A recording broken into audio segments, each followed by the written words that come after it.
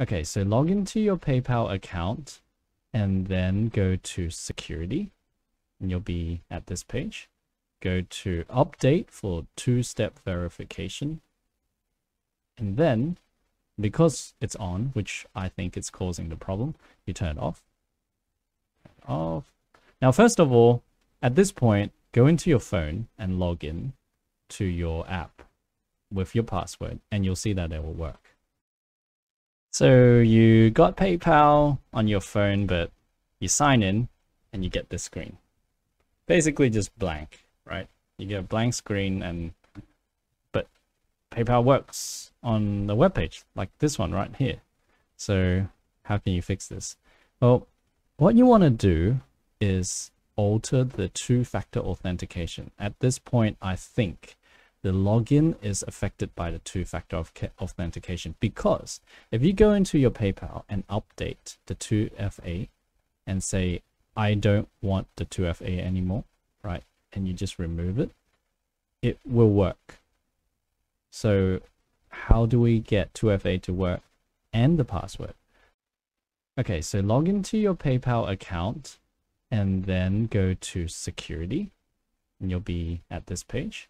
Go to update for two-step verification. And then because it's on, which I think is causing the problem, you turn it off.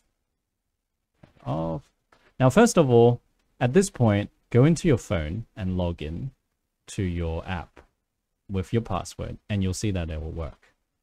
And that explains that it is the 2FA that's causing the issue.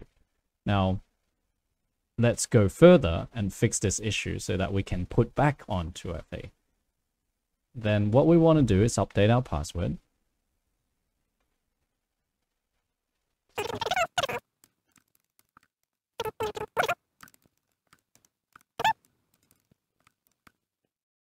So we've logged back into our PayPal app over here, and it works without the 2FA, but we want to turn on the 2FA. So go to your web page and we're going to turn on and set up 2FA now.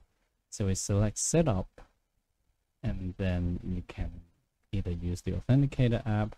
I'm going to text myself a code. So I'll text myself the code to the number that it is. And then I enter the code. And now I've added back the 2FA with the new password. So now the new password is linked to the new 2FA. I'm going to log out, completely exit the app, load the app again, sign in with the new password, my security code, and I'm back on.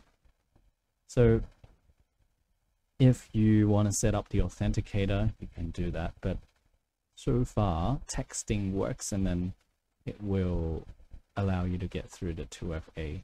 If you want to use the authenticator and you're still running into trouble, maybe try deleting the authenticator account for PayPal and then doing the same method that I just showed you.